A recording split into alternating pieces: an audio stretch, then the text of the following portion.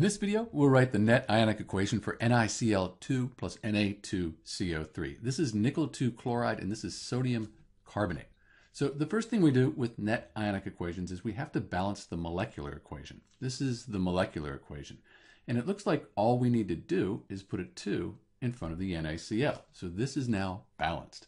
Once we've done that, we can go on and write the states for each of the substances. These are going to be in water.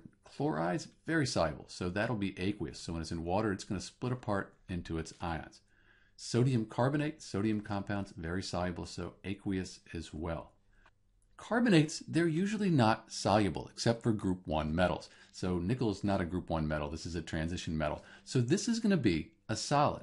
That means that it's going to precipitate out. It's going to fall to the bottom of the test tube and it'll be a solid in our net ionic equation.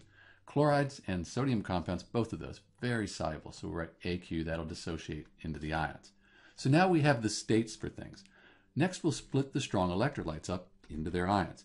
So for something like nickel chloride, if we look at the periodic table, the chlorides, they have a 1- ionic charge.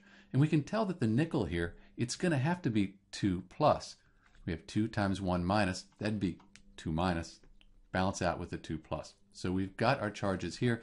So we can say we have nickel 2+, and I won't write the AQ after everything. Let's do that at the end. And then I have the Cl-, the chloride ion, but this subscript, that means I have 2 of them. So put a 2 as our coefficient there. Sodium's in group 1, so it has a positive charge.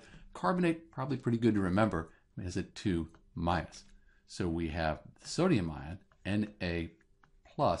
Again, we have 2 of those, so we can put a 2 in there.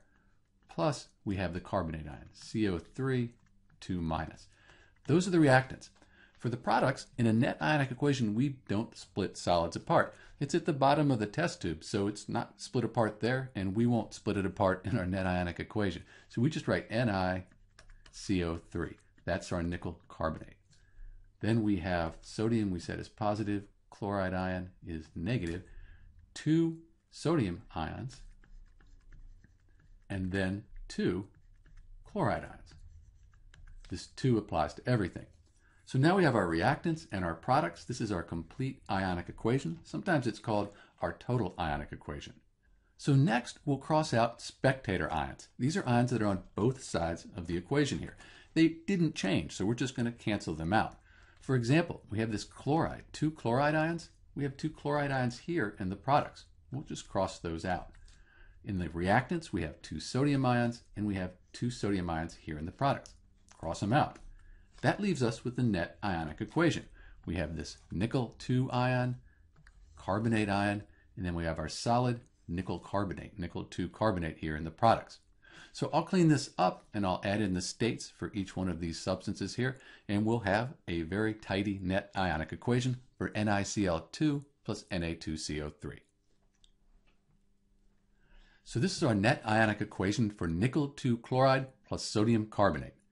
This is Dr. B, and thanks for watching.